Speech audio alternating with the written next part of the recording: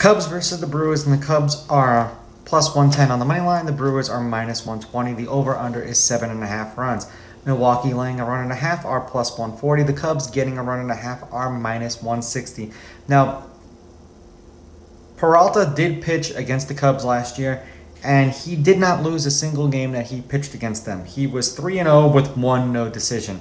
And yeah, that's just saying something there. And in those games, he went 5 innings, 6 innings, 5 innings, 6 innings. So he pretty much, gave the bullpen a rest in those games. Now, Strawman pitched for the Mets last year. He didn't pitch against the Brewers in any of those games. He was 10-13 with a 3.02 ERA.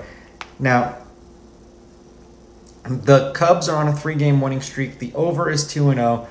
The team getting the run and a half is 3-0 on their past 3 games. The favorite is 7-3, and Milwaukee is 7-3.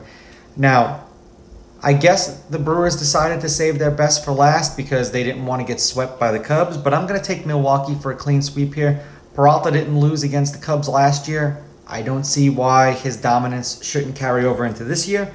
I'm going to take Milwaukee with the money line. Milwaukee laying the runs, and I'm going to go over the 7.5. I just think that the Cubs will end up giving up a bunch of runs in this game. Let's see if I'm right. Let's see if I'm wrong.